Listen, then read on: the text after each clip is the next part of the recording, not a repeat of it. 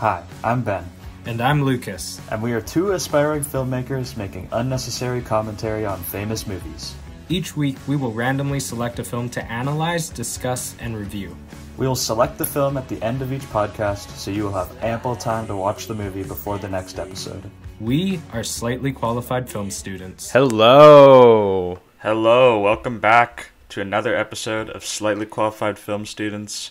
20th this episode. Week we're going to be taking a look at the thriller from Tom Ford, Nocturnal Animals, starring Amy Adams, Jake Gyllenhaal, and Aaron Taylor Johnson. 2016 movie. This is my second time watching it. It's one of my favorites from the decade for sure. I don't know. It's very intense, and it's just a really entertaining watch in general. Yeah. And I think that the performances are all super strong across the board also. Yeah, I agree. This is my second time watching it. I definitely got a lot of new stuff out of it this second viewing. And for sure. I didn't remember it that well going into the second time because I think it was probably about a little over 2 years probably since I watched this movie. So a lot of it was quite blurry for me, and it was a lot of fun rewatching this film. A lot of stuff shocked me again. I was still really into it. It kept up its intensity quite a bit. It was very suspenseful. And if on a second viewing, when you know everything that's going to happen and that level of intensity is still there, I mean, that's a good thriller right there. I think that also just has to do with the really cool way that the story plays out. The fact that it's about Amy Adams's character, but at the same time you're following the story of the book that Edward's written, which is just a really sick, almost like a modern Western type thing, right? With sure. So Michael Shannon. So I just like that dynamic, the way it uses the book to tell the main story, and I just think it's really cool, and definitely, honestly, surprises me that Tom Ford, who wrote and directed this by himself, and he's he's a fashion designer that he's able to pull off. Yeah, iconic fashion designer that he's able to pull off this very nuanced screenplay. It is adapted, but it's adapted, but loosely. And yeah, he this was his second movie. He made a movie called I think it was called A Single Man, which I haven't seen, but seen it. Got very good reviews as well. And I mean this film is really good, and especially from a directing standpoint. It's not he wrote a good movie and then they kind of just filmed. This film is very precisely really well directed. Every frame feels really well crafted, and I think it probably helps quite a bit him being a fashion designer, because the colors, the production, the set decoration, all of it is very vivid, and nothing feels out of place in this movie. I mean, I was very impressed. Especially with Amy Adams' character, I just feel you can definitely see his fashion / artistic roots. Especially at places like the museum with all the modern totally art. Yeah, it just looks really cool. First time I watched this movie, I didn't realize who the director was. It was only now when I was actually doing research, I was wait, whoa, this I didn't put two and two together. That's very impressive. Very talented man. Legend. Yeah. Okay. I guess we'll move on to standout scenes. We could read out the plot summary, I guess. Yeah. I forgot to do that's that. True. I have it here. Okay. So, Susan receives a manuscript of her ex-husband Edward's new novel and finds it very compelling. However, the story forces her to confront several disturbing truths about their marital life. I mean, it's pretty vague. And I think that first-time viewers, you might, because the film opens with Amy Adams for quite a while. You don't really get to see the book, but I think a majority of this film takes place kind of in the, I don't know how to say it, like in the book. Yeah. Or like from the perspective of the characters of the book, which was like a little confusing for me at first. Not really confusing, but it's just kind of weird because, you know, the film's kind of set up to be about Amy Adams, and yet most of it follows Jake Gyllenhaal's fictional Tony character. Yeah. And also just the fact that Jake Gyllenhaal plays the lead in his book, and also the author is like a little bit confusing, at least on my first viewing. Yeah. It's pretty cool though when you think about it, because it's like, it is, yeah. Because she's reading the book, so she has subconsciously cast Edward as Tony, Jake Gyllenhaal's Tony. So it's like, I mean, I was watching a lot of like analytical videos on this film, and I was like, whoa, you can actually read really deep into this film, like her subconscious, all of this stuff, like her guilt. It's very cool. It's very because deep. You know, she also says that, you know, he. There's a line where she says that he writes about, maybe he should try to not write about himself, and then he says, you know, all authors write about themselves. So that could be just, yeah, her thinking the characters between Tony and Edward are similar, which they are. Yeah. Quite similar. You know, well, they're both. Yeah, I think we can do an analyzation part sure. later. Let's move into standout scenes. Do you want to go first? Sure. I think that there's a lot of standout scenes for me in this whole film. And also I feel like there's not a lot of scenes that are like really more incredible than the others, but I think that for me, the scene that always like just gives me the chills and is the most intense is the scene where Tony's family and Ray have their first interaction, you know, when they're driving and they get like knocked off to the side of the road. Because I mean, that scene is just so like you're just anticipating something awful to happen the whole time, because this, you know, this Ray character just seems like an absolute unhinged crazy guy, and yeah, it just really, it's so menacing that they're fixing his tire for him. They're like, so it's, I don't know, I think that the writing is super strong in that scene. I think the score is great, and I really think that Aaron Taylor Johnson's performance as Ray is just captivating. And yeah, I mean, that's like when the film takes the dark turn. It's really soon into the film, but you know, once his family is kidnapped from him, that's just a powerful moment in the film, and it's always like just I guess my favorite portion, because it's just it's an intense moment.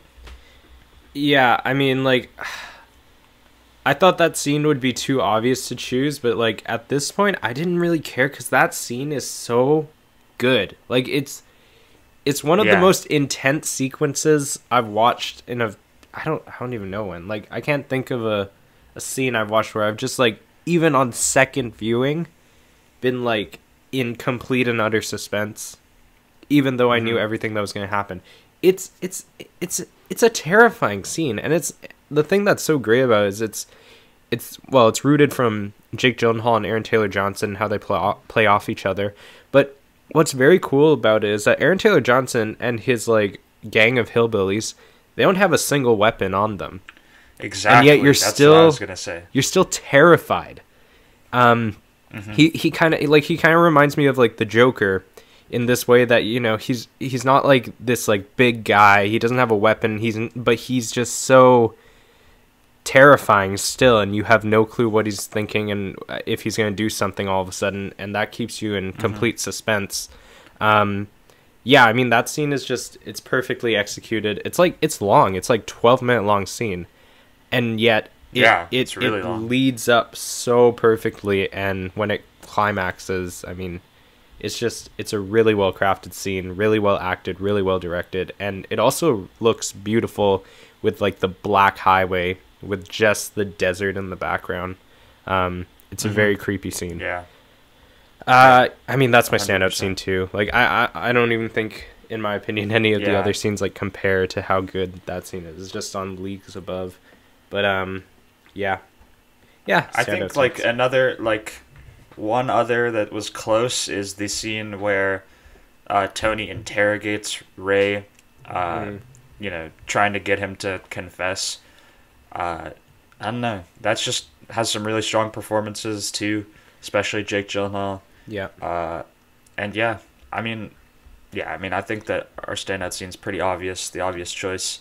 Uh, it's crazy because when you first go in, even the trailer, they don't like tell you anything about the fact that this is gonna have two separate narratives. So when it's cutting to Three the book, separate like narratives. yeah, exactly. On the first viewing, you're like, oh my god, what is happening? Like Yeah. it's just a absolutely great moment, especially on first viewing. So yeah. Yeah, okay. Let's do our audience question. We have one. Nice. And then this one will lead pretty nicely into our analyzing of the movie. The question is, what is your perspective, or how do you analyze the ending scene of the film? With Amy Adams. Yeah, so I think that basically what literally happens at the end, you got Amy Adams meeting up with Edward, or trying to, because she kind of realizes her mistakes.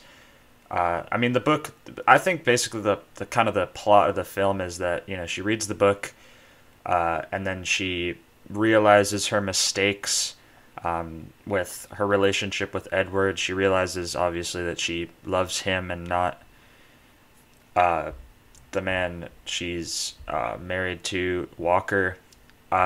And yeah, she arranges a dinner with him, and then he doesn't show up. And I think that that's just a great ending to the film, because it's just kind of this character of Susan realizing, she's made all these mistakes, and she tries to get back with Edward, and it doesn't work. I think that, yeah, it's a solid ending. I can talk a bit more about it in ending, but I don't know how many layers that's on. For me at least, I kind of just see the literal, like, he didn't show up. So I don't know if there's what else there is to analyze. Maybe, do you have anything that there's like more to that? Yeah, like I was reading some stuff, and one that caught my attention is a lot of people have been saying that Edward killed himself. Like, the symbol, like, because he does kind of kill himself in the book. So a lot of people are saying on the reason accident. why. Yeah, on accident, but they're saying like that could be like that's why he didn't show up, because he actually committed suicide. Also, it's like, I like the ending because it's like a revenge. It's this very sick revenge story almost, and that's what this entire film has been about. Because when she gets the book, it's like it says for Susan, but it's not like in a heartwarming way that usually books are dedicated towards. It's like for Susan, because this is like It's his like to revenge prove on her her. wrong, Yeah. pretty much. And then he basically captivates her in this book, and he basically makes her fall in love with him again. And then he stands her up, and Yeah. it's just a really good ending. And yeah, I think you can analyze it a bit more. There's a lot of people who are saying maybe like these were his, like, this was like his suicide note, or like, because Tom Ford actually said that Michael Shannon's character in the book was meant to represent Jake Gyllenhaal's subconscious. And then, that character has cancer in the book, so it's possible that maybe he has cancer, and then these are his like last words also. Like, there's a lot of other stuff you can read into it. I didn't really get that necessarily. That's interesting that Tom Ford said that Michael Shannon's character Bobby is his subconscious. I never really thought about it like that, but I guess that kind of makes sense. Yeah, it's a really good ending. We'll talk about it a bit more in ending, but yeah, I think that leads into kind of like our analysis of this film. There's like this film, when you dive deep into it, there's a lot to analyze. Lots of symbols, lots of like metaphors, But I think the Mm-hmm. big thing is like how this book is a revenge tale, and how like the idea in the book is that he loses his wife and his daughter, which actually happened to him in real life. Like he lost Amy Adams, and she aborted his unborn child. And this is kind of like his anger coming out, and like how he felt when that happened to him. And I've read like the character of Ray could symbolize either could symbolize Amy Adams, or it could also symbolize Armie Hammer's character. And I'm not sure which one I actually buy into. I mean, but I think it would more symbolize Amy Adams' character, I guess. Because, well, okay, first of all, I think that a lot of the characters in the book, like the book Nocturnal Animals, there are literal like parallels, but I think also it's more about the idea of the book. Like, I'm not necessarily sure that, like Michael Shannon and Aaron Taylor Johnson are supposed to be like, representing a character in the real world, or if it's more just the idea of getting your loved one stolen and then getting revenge.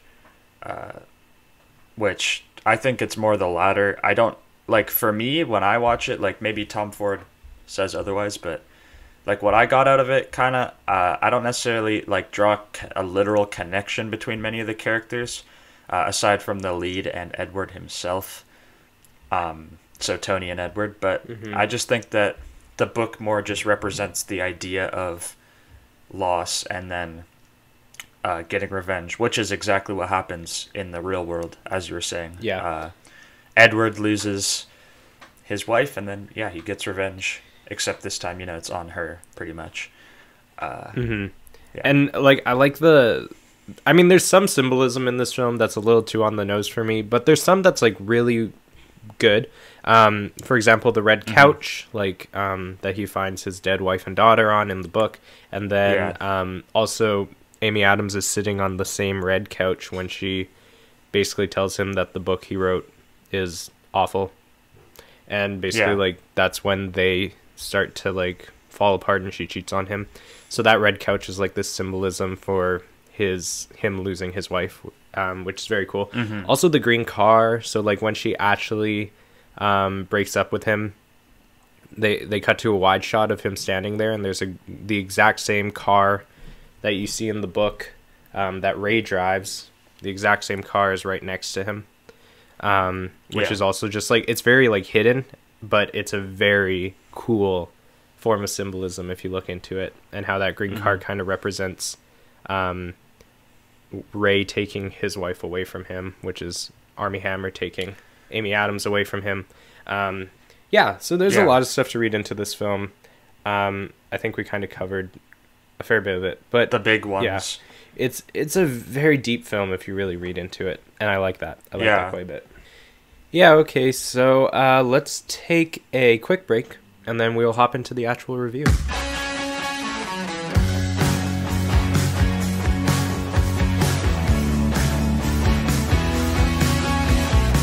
Okay. All right. We're back. And we're hopping into the review. Yeah, story and originality out of 10. I mean, this is a really original film. Interlacing three totally like different storylines together very seamlessly. I mean, I know it's adapted off a book, but it's very loosely adapted.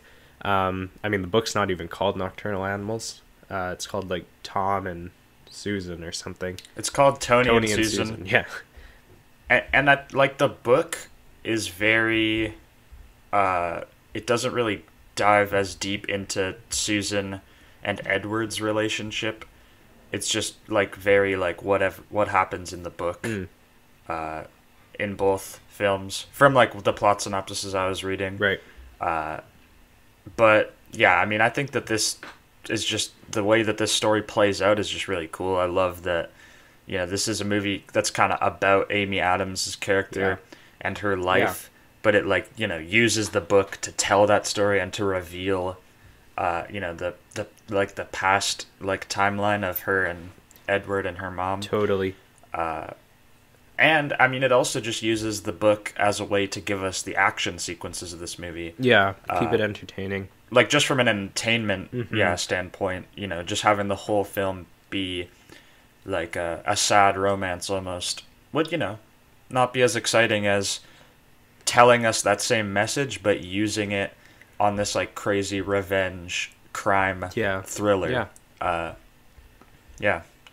think that's a really cool idea. Definitely super original. Haven't seen it much else. Yeah, and it's also just a super cool story that we're already talking about how like deep it can go and how much you can analyze from it. It's very cool. Very well done. Regret, revenge. Yeah. There's a lot of like very on the nose themes of this film. And I just really like how we don't see Jake Gyllenhaal in his present self throughout the film. Like we only see him in the book and his old self. Yeah. So we don't actually know what's going on, and also it's like this is more about Amy Adams' subconscious, because that's basically what we're seeing throughout the film. We're seeing her memories, and we're also seeing what she sees when she reads the book, and then we're seeing her present day life. And it doesn't seem like that when you're watching the movie, but if you think about it, this is all basically happening in her mind. That's very cool, and it's a very cool approach to the film. And then it gives us kind of that unreliable narrator thing that is, just adds to the overall story. I think this is... And I just love the open-endedness of it all. It really doesn't tell you much about what's... you kind of have to fill in the blanks for yourself, as we attempted earlier. Right. And you could watch this film and dive super deep into it, or you could honestly just watch it. Take everything at face value and just be entertained by Tony's like revenge on Ray. So I like that dynamic also. Yeah. And it's not too open-ended. I gave it, which is nice. Yeah. Yeah, exactly. I gave it a 9% out of 10. Yeah, same. I gave it a 9 out of 10. Wasn't quite at the 10, but very close for me actually. It's very strong. It's very strong. Okay, moving into beginning out of 5. I mean, should we talk about the opening title sequence first and foremost? Well, I mean, it's definitely a shock when you first see the film, but at the end of the day, there's it's just kind of Susan's art show. I don't know what kind of art you would call that, but I guess it's technically art. So. I was listening to Tom Ford talking about it. He basically said that it was meant to symbolize like these women being like super free and having no care in the world to what other people think about them. And then you instantly cut to Amy Adams plastered in makeup in her like world trying to be perfect. And it was supposed to be like this form of irony. I mean, it's, personally, I think so. It's a little too much. Slightly. Yeah. It's a very shocking way to start your movie. But I mean, I get where he's coming from, and I understand what the metaphor is. Yeah. I mean, like when I look at the beginning, I'm looking at kind of I'm not scoring it on my. So So I think that the opening 10 minutes are like they're fairly vague, I guess, in a way. You're not getting introduced to too many details at once. It's just kind of like opening setup for Amy Adams' character, which I like. But the opening 10 minutes just feel like they're the only slow moments of the entire film. Yeah. So like when I rewatched it, it was like I was kind of bored during it. Yeah, I agree. Just because very little is actually said about anything that's going to transpire. You're just learning about Amy Adams' character. And, it's very mysterious. Her life is very mysterious. She's got this big house. You never really explicitly told her, journey to fame, or if she's famous, or if she's getting all this money from her husband. So, like, I think it's well done, but at the same time, I think it might just be a tad, like... Yeah. vague, I guess. I honestly think that but I thought I like it. I think that the beginning would have been better if her and Armie Hammer's relationship was more important to the film. Because like you have like a 8-minute conversation between the two of them at their kitchen table, which isn't all that interesting. Yeah, it's sort of set up for a character, but still it's not that interesting. And it's pretty bland. Like they're just talking, and it's just like medium close up to medium close up. And if that was set up for something later in the movie that was going to happen like between them, then I think it'd be pretty cool. But you know, she figures out he's cheating on her, but nothing really comes of that. She just kind of knows, and that's it. Like you don't really see him again after that. Yeah. So it feels kind of unimportant. And I feel like to argue that it's for character development, you can, but it's just like you get waves more character development out of her later in the film. Like I feel like you learn 100 times more about her once she starts reading the book. Even at the party, like when she's talking to like her friends, like I feel like that was way better character development than that like 8-minute conversation with her and her husband that really could have been shortened down to like 2 minutes. 2 minutes. Yeah. I mean, because I think that the objective is he's leaving her. He's not very interested in their relationship. She's sad about that. Boom. Like you don't have to really drag that out that long. And I mean, also I think that the beginning is kind of like not as well shot as the rest of the film. Like it's still really well done, and the location selection is incredible. That house that she lives in, it's beautiful. But like the actual like, it's just not as interesting. It's not as interesting. Like their conversation, they're literally just standing across counter and talking. There's no movement. They don't walk around the house. Like even if they had that conversation, but they were walking around the house, that would have made it way more interesting and fun to watch instead of them just like standing there and talking. I actually wish we got to see more of the house. Yeah, show it off a bit more. Because I feel like they could have just had some crazy production design, because they already do in the short little snippets we see. I don't know. Yeah, I think it's a fairly okay beginning. It's pretty average. Yeah, I gave it a 3 out of 5. I gave it a 3 also. I think it's honestly worse on rewatch, because the first time I watched it, I wasn't really that bored, but upon rewatch, I kind of already knew that the conversation didn't have that much significance, so I was like, okay. Yeah. I guess she just has some nice, like, it's a very, like, gray scene, especially in what they're wearing. I kind of like that look. Yeah, the look, okay, let's go into ending. Now, I think this is a great ending. We've already talked about it. Me too. Super strong ending. It's a super strong ending. It's the perfect level of ambiguous. So hard. It's the perfect level of ambiguous. True. It's like it tells you enough that you have enough information to fill in the blanks, but it also is ambiguous enough that it's like it feels like it ended on the right note and it didn't overstay its welcome. And I think that's really good. And yeah, honestly, of all the movies we've done so far, I think this might be one of the best endings. Probably I next to Brazil. especially love right before she's going to dinner, that parallel editing to the heartbeat of Tony's character dying and Susan in the bath. I don't know. I just feel like that's just such a powerful way to end the book. Yeah. Having, Tony's character die, and then she, has her full realization that she's made a mistake in her life and she needs to make amends, find Edward again. Yeah. And then boom, he like gets revenge on her and he doesn't show up. Like, I don't know. That's just a super hard-hitting ending. I also think it's the score is beautiful. Yeah. Oh, the score is gorgeous beautiful. in that last scene. And I also think it's really interesting how he like tells her choose a time and place, and she decides to choose like a very high-end, very like materialistic restaurant. And it's almost as though he knew she would do that. Because I wonder, like, if she had chosen, like, the restaurant where they had their first date, or, like, something, like, a bit more low-key, if he would have shown up. Because maybe then he would have been like, oh, she changed. Whereas she's, like, she is in this, like, super beautiful, very expensive dress. And in a restaurant that is clearly, like, insanely like Oh, it's gorgeous. Like, it's a gorgeous restaurant, but I love the Yeah, greens of the totally. restaurant and the greens of her outfit. It's so pretty. But yeah, I think it's a Man. really cool ending. A lot to analyze from it, and I mean, for me, easy 5 out of 5 for the ending here. So easy. 5 out of 5.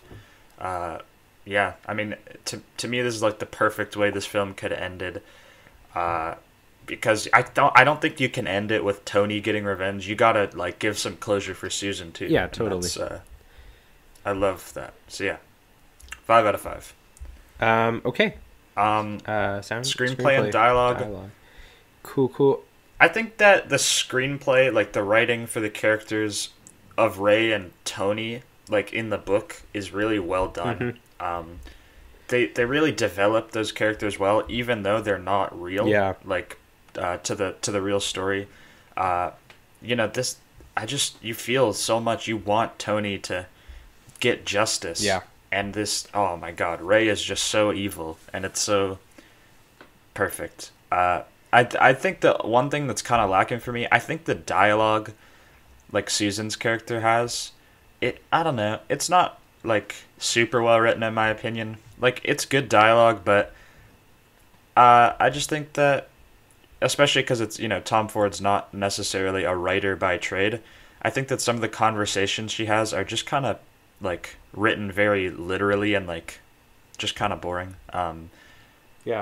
Like between her and her assistant, they almost feel a little bit cliche when she's like, "Have you ever felt like your life is something you didn't want it to be?" I don't know. It just seems like a little on the nose. Totally. Like, I feel like there could have been more nuance in some of the dialogue.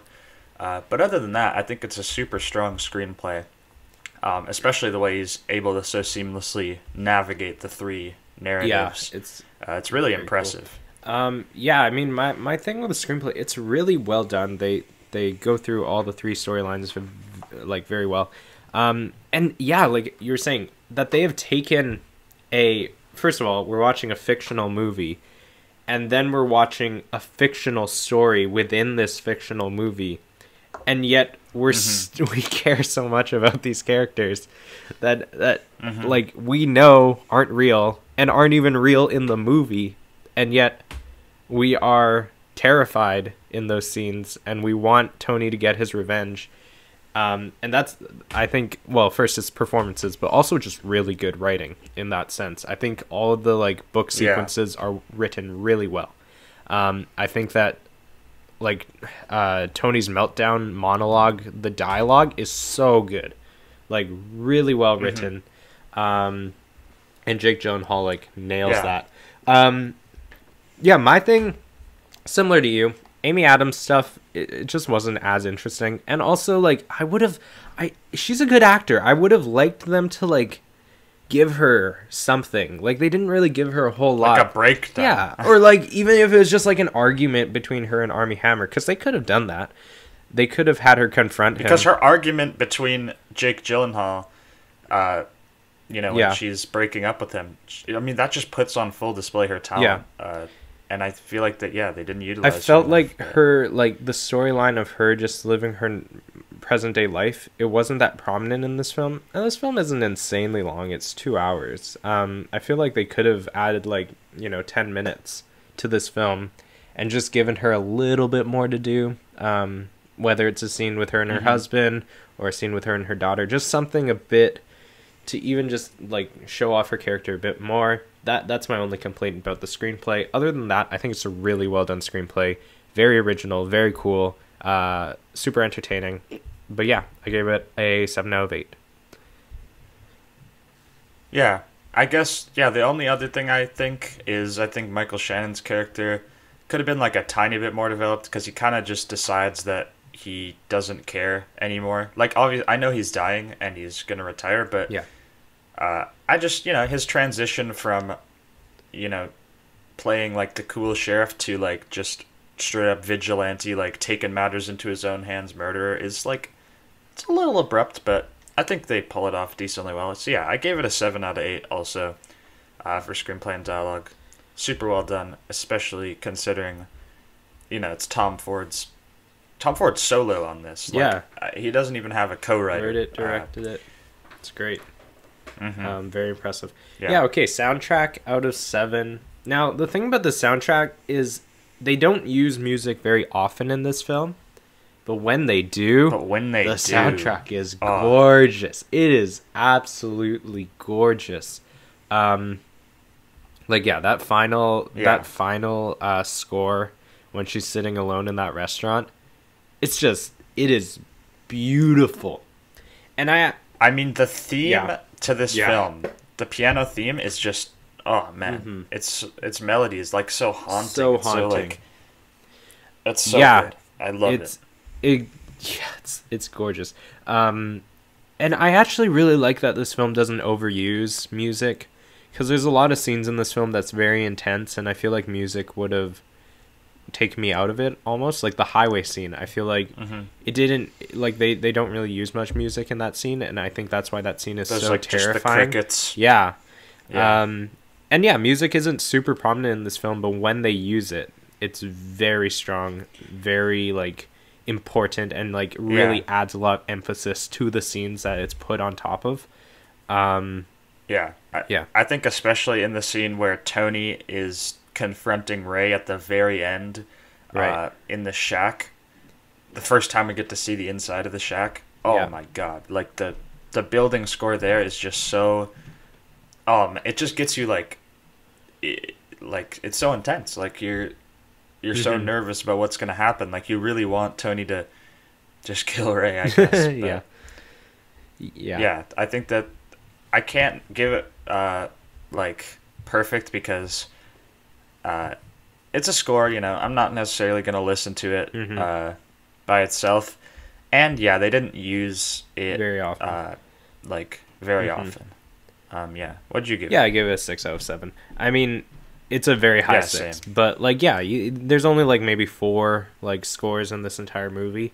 They're gorgeous, but I don't know if I would listen to them either. 6 out of 7. I listened to them while I was writing some extra notes. Nice. Just get me in that full vibe. But it's just an amazing score. It's really great. Yeah. Okay. Production design, costumes, and set. I mean, it's a Tom Ford movie. Like the costumes are. You'd expect the costumes to be amazing. They are, and they are beautiful. Every single costume. Whether it is Jake Gyllenhaal during his the book, and every single costume that Amy Adams wears is just gorgeous, absolutely gorgeous. Yeah. I mean, even I think the production design too. Production really design is strong. I mean, I feel like a fair bit of this film is location selection. But when they especially in the desert. But when they use the production design, it's very cool. Like the set decoration is just amazing in this film. Like the paintings in the background on like the houses that she goes to, the walls, the color of the walls, it all fits the color palette. It like I was saying before, everything seems so stylized and so focused. Every frame feels like he's handcrafted it. Yeah, and I also just love almost the contrast between Amy Adams' house, which is super modern, and just really highly detailed, and then the contrast between that and just like the empty Texas desert. Yeah. And the run-down shacks of the book world.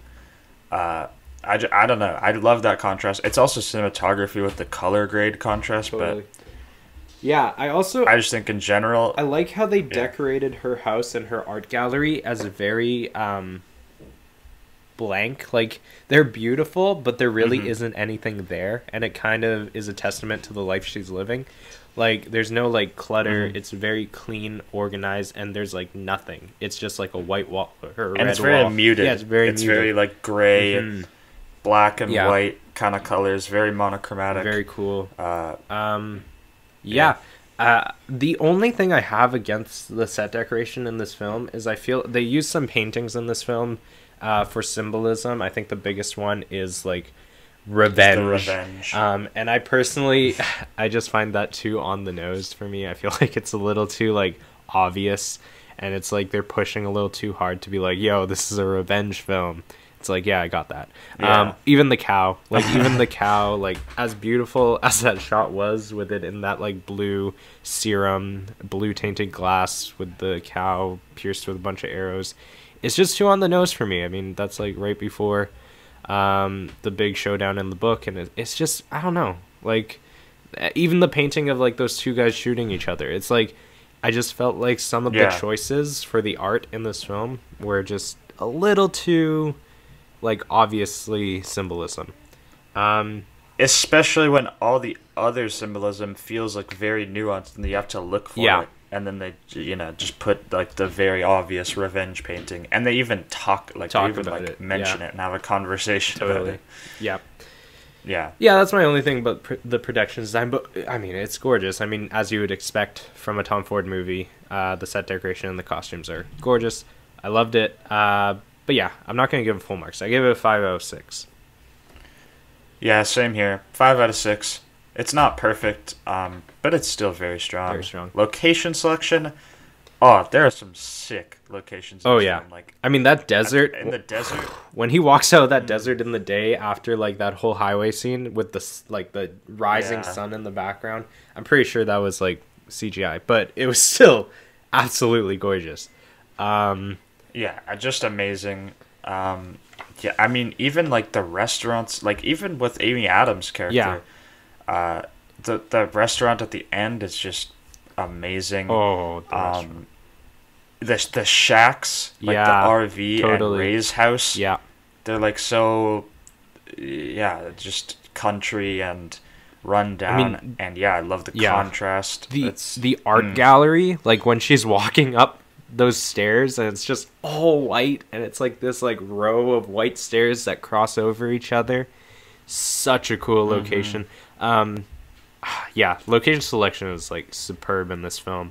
I didn't feel like there were any locations that felt lazy. They all like, and it's very easy to get lazy location selection when you're like just in the desert all the time, but it felt like every section of the desert that they were filming in was very like focused and like well chosen, and they were flexing it too. They were getting the like, just to show time passage, just getting some shots of clouds, which they didn't necessarily need to do, but they're just flexing that location. I love it totally. I mean, this is an easy 6 out of 6 for me. All of the locations were there's no bad locations. No bad locations. They're all top notch. I think that is good. Let's take a quick break and then we'll come back with cinematography out of 10.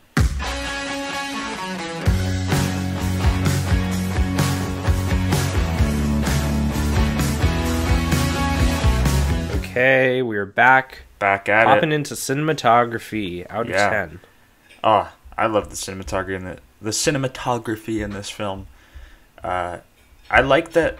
Because they have these two very contrasty feels, like the modern and the kind of old Texas vibe, that they can literally get away with having like two different really nice looking like color palettes and cinematography styles. Because whenever they're shooting with Amy Adams, it's very stable. It's very like bourgeoisie kind of thing.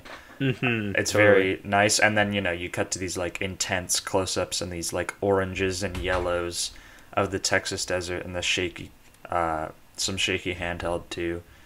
I mean, it's kind of expected that when you have the perfect location selection that you're going to score high in cinematography, because I mean, all you got to do is once you have these beautiful locations, just set up that camera and it's free.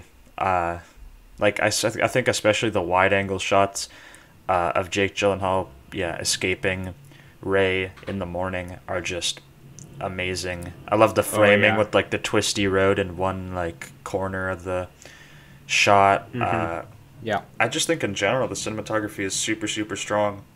It's not like, I think the only thing that kind of annoys me is that they don't really have like that many creative angles or anything. Like it's fairly standard MCUs that they cut between, which is fine. It's just not like as visually enticing as some of Yeah, the I other agree. films. It's not as like interesting, but I think in general it's just very beautiful.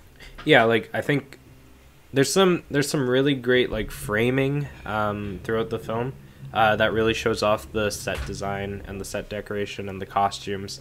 I actually really liked the drone shots at the start of the movie that they were kind of interlacing with Amy Adams at her art gallery. It was very like it had a very experimental feel to it. It was Yeah. very cool.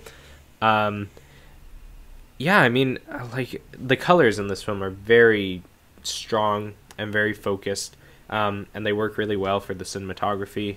And the lighting is just really good, like really good lighting. I really like the parallel shots they have of Amy Adams lying in bed and Jake Gyllenhaal lying in bed in the Yeah. story. So Tony, and he's like Facing in the the different motel with direction. like super yellow, super brown, gross vibes, and then she's in her bed in like blue and white with very like nice blue white color grade, and it's Yeah. a very cool contrast. I like that. The shot that I really liked was when they meet, like for the first time in a while in New York, during like Yeah. the flashbacks, and they're That like gorgeous downtown bokeh. New York. Yeah, and it's snowing, and they're like walking through the snow with this gorgeous like traffic light bokeh. It's a beautiful shot, absolutely gorgeous. And yeah, this film is just fun with the cinematography. It might not be as creative as I may have wished it to be, but the fact is that they get to do three different sort of vibes throughout the film Exactly. because you have three different storylines, and I like that they differentiated all the three storylines with their visual storytelling. Yeah. Yeah, I think it's pretty strong cinematography. Yeah, exactly. You get the beautiful vibes from Amy Adams, just kind of like the standard, almost like romantic vibes of the past Amy Adams, and then the grit of the book. Yeah, I think it's hella good. Yeah, I gave it a 9 out of 10. I mean, yeah, that's my thing too. I just felt like there's too many like medium close up to medium close up. I would have liked some tracking shots, a little bit of like just experiment a bit more. But yeah, it's gorgeous. 9 out of 10. Yeah, I gave it a 9 too. I think it's honestly like a low 9 because it's not necessarily the most beautiful film I've seen ever. And yeah, would have liked to see some like interesting camera movement or something, but yeah, still a 9. Yeah, okay, so let's go into editing out of 8. I actually think the editing is very strong in this movie, especially like the fast-paced sequences, like the highway scene. I think the highway scene is edited like superbly. The cuts are amazing. It's cut so well, super fast-paced, like really quick cuts, and it just adds so much tension and chaos to that scene. And I think a lot of that scene is done through the sound editing and also like the acting and screenplay, obviously, but also just how they cut every shot together. It's terrifying when they show Aaron Taylor Johnson, when they show Jake Gyllenhaal's reactions. It's really well done. Yeah. Yeah. I think that for the most part the editing is excellent, but I think sometimes just too many fade transitions. No, but there's a few fade transitions. And I think that sometimes, like near the end of the film, to transition between scenes, they'll just cut to black for a few seconds and then cut to the next scene, which I think is kind of lazy. I think you can find more creative ways to transition, especially since earlier in the films you have these like super cool edits where you'll have like past Jake Gyllenhaal standing in red light and then cut to the fake or the fictional Jake Gyllenhaal in like the exact same frame, also in the red light. Like that edit is just so cool. And then sometimes you'll like just cut from one Amy Adams scene to the next and just put a black screen in the middle, which I don't know, that just kind of like pisses me off because it's like you got such a big budget, can't you just find a better way to transition between the scenes? But like that's just kind of a nitpick because I think in general like the editing is very strong, and aside from those transitions I think that there's some really creative ways that they switch between narratives. Yeah, I think other than that, other than like the black screens, the other thing is that like the cheesy jump scare when she's looking at the baby crib on her friend's phone. I was like, okay. That was just kind of unnecessary, but okay. I think that was kind of cool because it shows that like the book is like actually affecting her, and now Yeah. she's seeing it in her normal day life. Because that means he's getting to her. Yeah, fair enough. I think that with editing, it just kind of nitpicks in small things. But yeah, I think in general the editing is super strong in this film. Yeah, I don't know. I wasn't bothered by the fade transitions in this film. I know there were a few, but I didn't actually like notice them that No, much. the fade transitions really I'm not really bother mad me. at. Yeah, It's just the I black didn't, like in between the scenes. Yeah. I don't know. I just feel like I personally like cutting to black. I do too, but I mean, like when you do black it bits. multiple times between scenes and in the same film, you have like super stylized transitions between the narratives. I just think that you could find a better way. But yeah, I gave it a 6 out of 8. I still think it's very strong. Just not quite on the upper echelon. Yeah, I thought the editing was very strong in this film. I actually was more impressed by the editing than I have been in a lot of other films. So I gave it a 7 out of 8 because, I don't know, I was a bit more impressed with this editing than I have been lately with the films we've been watching. Facts. Okay. Fair enough. Yeah, 7 out of 8. Acting okay, time, acting out of 10. I mean, I don't think I can really list a bad performance per se in this film. I think that the starring four, Aaron Taylor Johnson, Michael Shannon, Jake Gyllenhaal, and Amy Adams, just gave incredible performances, especially Aaron Taylor Johnson and Jake Gyllenhaal. Yeah. I mean, I think Aaron Taylor Johnson was nominated for this film. He won a Golden Globe for it. He won the Golden Globe? He won the Wow. Golden Globe. Yeah. But at the Oscars, they nominated Michael Shannon instead of him, and they didn't win. Interesting. Yeah, it was weird. I feel like that's a total snub because I think that this that's is a total an snub. incredible performance. It is incredible, especially that's Aaron Taylor Johnson. I mean, that's the guy from Kick-Ass. Like, Exactly. I mean, that's the guy I love from Kick-Ass. He's just such a sweetheart in Kick-Ass. And then you throw him into this, and he is the most disgusting character ever. Like, I just hate him in this movie. Yeah. He's so good. Like, it's a really, really strong performance. Yeah, and him and Jake Gyllenhaal play off each other really well. Jake Gyllenhaal is, like, maddening good in this film. Like One of his especially best in the performances. stories. Oh my god, it's incredible. Like, when he's actually at the breaking point in the, like the highway scene, and then when he's actually, like, confronting Ray, when he has that moment with Michael Shannon, like, he is incredible in this movie. And I'm gonna be honest, like, Amy Adams, she didn't really do much for me in this film, like, and I think the biggest thing is she didn't really have a whole lot to do. Like, she was good. I'm not saying she was bad. She just, like, I wish they had given her a bit more. Yeah. Because, I don't know. I just wasn't, like, nothing in her performance was, like, really impressive to me. But, like, I don't care because Aaron Taylor Johnson and Jake Gyllenhaal were so good that it's, like... I mean, I wouldn't even this is necessarily top-notch call her performance. performance bad. I would just say her character's not written the best. Because I think that Yeah. her performance is still very strong.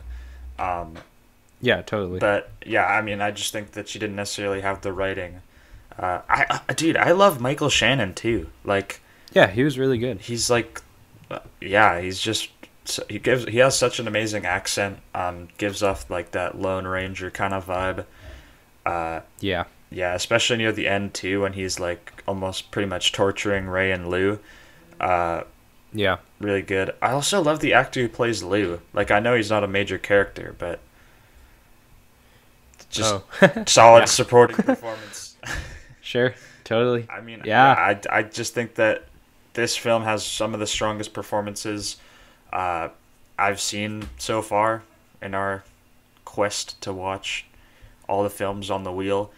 Yeah, I mean, I think this is, like, in terms of specific performances, I think that Jake Gyllenhaal probably gives, like, one of the best ones we've seen so far, and Aaron Taylor Johnson also. Yeah, So I feel totally. like I'm giving it full marks. It's like a low 10, but I mean, they're two, like, of my favorite performances of anything we've seen. So yeah, 10 out of 10. Yeah. Yeah, I agree. I don't know. I would say The Master is still a little better acting-wise, but Yeah. I feel like the Master is gotta just give more this- consistent with the supporting cast. But like, Yeah. I think I don't know. Jake Joaquin Gyllenhaal's Phoenix above and Joaquin. Philip It's Seymour close. Hoffman. It's really close. It's Yeah. close. Yeah, I give acting 10 out of 10 too. I mean, like, I was debating giving this 9 out of 10 because I did feel like some of the supporting characters, like her assistants at the art gallery and stuff, were kind of not the best actors. But I mean, they have yeah, a couple lines. Like, I don't know. yeah, they have a couple lines. It's like Jake Gyllenhaal and Aaron Taylor Johnson, Michael Shannon. Like, they take it for me here. 10 out of 10. The acting is superb. Let's move on. Entertainment value out of 10. Man, this film is so gripping and so intense. Definitely one of the most entertaining films we've seen so far. At least once you get past kind of the first 20 minutes, maybe. Yeah. It's just, you're in there. You really, like, there's so many different stories that you're following, which just makes you, like, ultra invested because you want to see how Susan's relationship is going to go. Like, you know, you want to see what's going to happen between her and Armie Hammer. Is she going to reconnect with Edward? But you also are so connected to the character of Tony. Like, you want to see him get revenge. I mean, yeah, this film is just captivating. You care about the characters in all three storylines so much. Yeah, and totally. It's just a super action-packed 2 hours. Like, they waste no time once they get into it. Oh, yeah.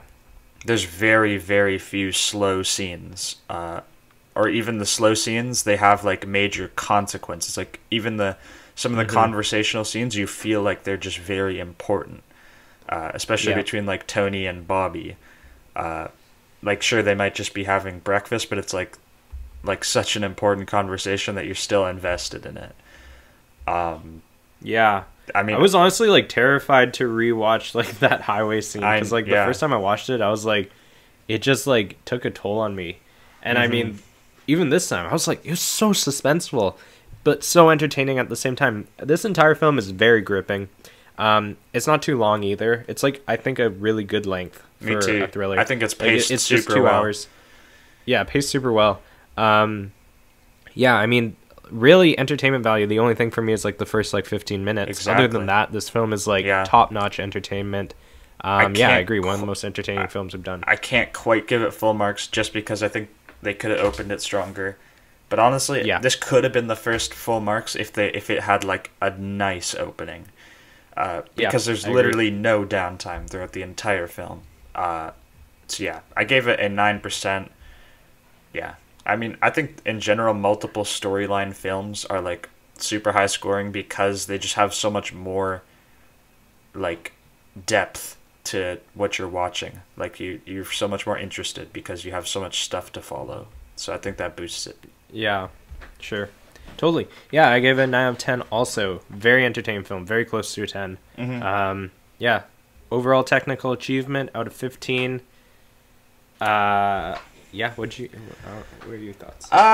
Like, I gave the cinematography, like, a low 9, decent 9, and the editing a 6. I think that technically this film is super strong, but I also think that it's not, like, the most crazy when it comes to the technical aspects. Like, I think that it's not like simple, but I think with the cinematography, they're not really out here innovating or really doing that many, like, technically cool shots. I think, like, it's more of, like, the artistic beauty of the shots that's, like, captivating. So I couldn't quite give it, like, the 14. I gave it a 13%. I just, you know, it's not quite on the level as some of the 14s I've given in terms of technical achievement, but it's still, like, a very, very strong, solid technical movie. Yeah, I agree. I mean, I gave them all just one-off marks, but I do agree that they're all kind of lower. I mean, it's really well done technically. It's very solid and, like, even like, better than solid at some points. But yeah, I agree. It's not quite there to get that 14. But yeah, 13 out of 15. It's a high 13 for me. But yeah. It's just like when you look at the fact that we gave Children of Men the 14%, I just can't put this on the same plane. Yeah, I agree. Yeah. So, we'll tally up our final scores and spin that wheel and see what we're reviewing next week after a quick break. Nice.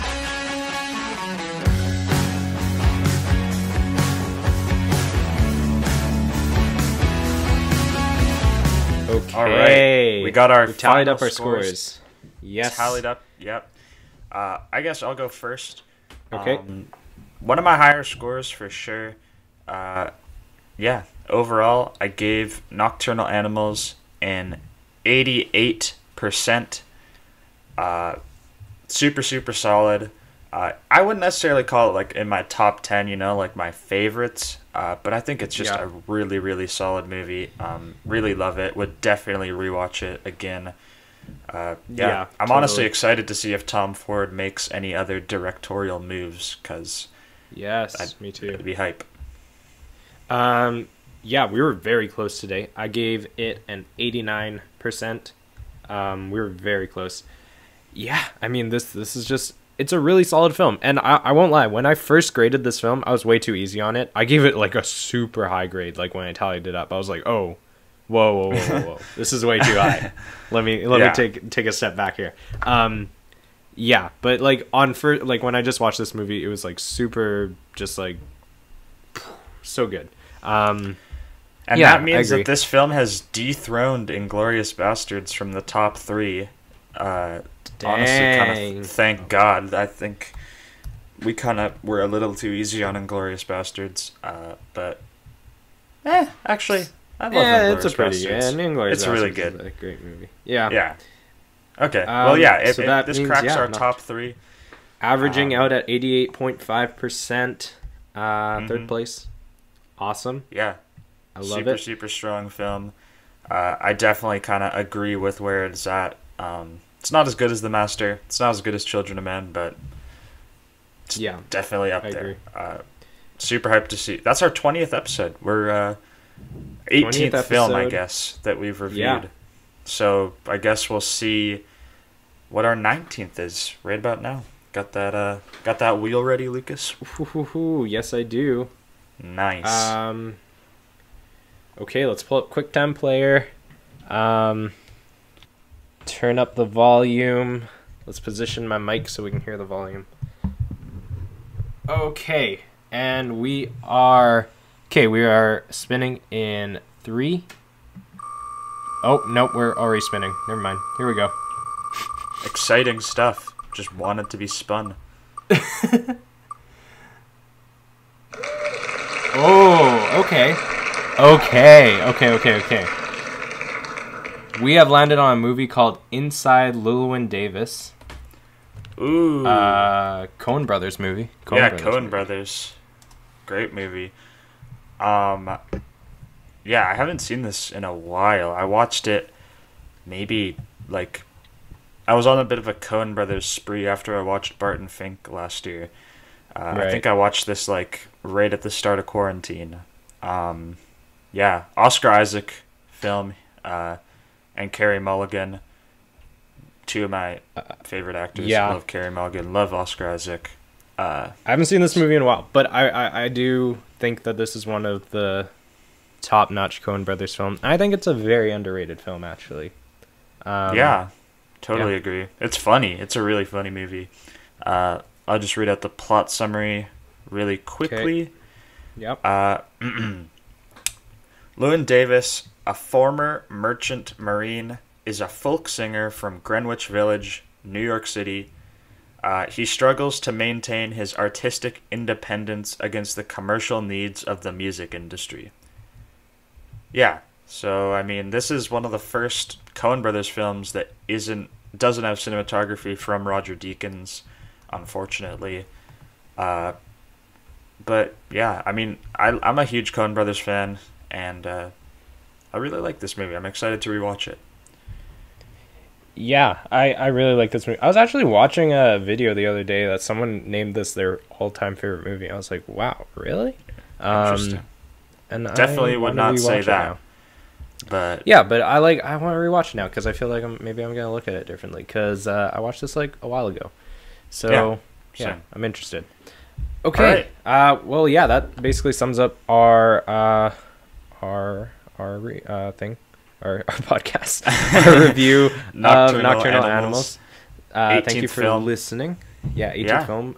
Coming to you with Inside Llewellyn Davis next week, our first Coen Brothers film. Very excited. Nice. Yeah, cool. See you guys then. Thank you for listening to Slightly Qualified Film Students. Make sure to tune in next week for a new film discussion and review. Our theme song is Slightly Sexy by Thompson Springs. Make sure to subscribe and leave us a like. Send us feedback and comments as well as your thoughts on the film. Follow us on Instagram and Twitter at S_Q_F_S. If you would like to send us a question or a comment for next week's episode, you can email us at sqfilmstudents@gmail.com. Thanks for listening, and we'll see you all next week. Bye.